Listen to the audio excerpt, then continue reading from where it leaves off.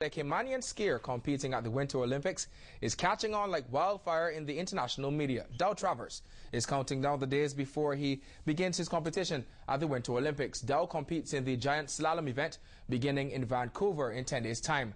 Recently, he was featured on the American lifestyle network Plum TV, and the oddness of a Caribbean athlete competing at the Winter Games isn't lost on Dow.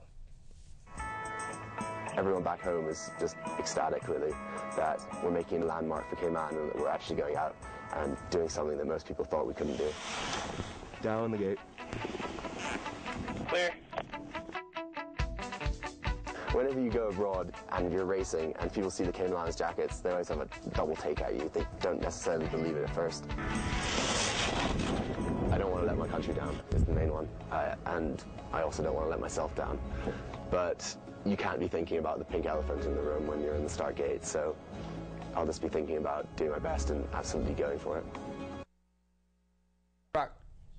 We'll continue to track Dow's preparations as he currently prepares for the Winter Olympics. As I said, starting February 12th. He's not the only Caribbean participant there. Errol Kerr from Jamaica will also be there. Dow has been moving up and down the colder regions looking for the right conditions to help his preparations ahead of his historical journey. Moving on to some track and field news tonight. Another one of our CARIFTA medal hopefuls is counting down the weeks to the Caribbean Junior Championships. Field competitor Alexandra Terry, much like her teammate Travis Webb, has been on the podium twice before at CARIFTA, and she wants to end her junior career with a gold at home. It's a lot of pressure because I want to make my country proud, and I'm going to try to do my best and give it all I have. Medals are Alexandra Terry's primary focus for the Easter weekend meet. I've been coming to her every day and training very hard.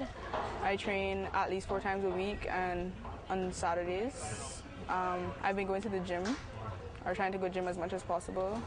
I'm working alongside coach to better myself. Coming off a silver medal at last year's Island Games in Finland, Alexandra hopes her vast international experience can take her to the podium once again. I just have to go out there and give it what I've been giving it all along. Keep looking forward to success and keep my head up and just go out there and try my best and make my country proud.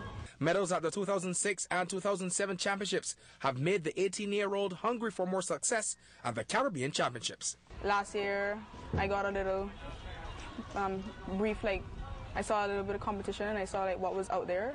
So I feel like I have to go out there and give it more than what I gave it last year. I am Alexandra Terry, and at CARIFTA, I'll be going for more of these. We wish her the best of luck. Grab your rackets now. Time for some local tennis news. The men's open section of the PricewaterhouseCoopers Open served off last evening at the Cayman Islands Tennis Club on South Sound. Some of the island's top players battling it out for the next few days. Last night, local favorite, there he is, Nigel Mitten in the grey, made light work of Oris Angus in the green, 6-0, 6-2. He moves on to face the Barbadian Richard Henry tomorrow night. Local pros Dale Ambridge and Rob Seward were both winners last night as well.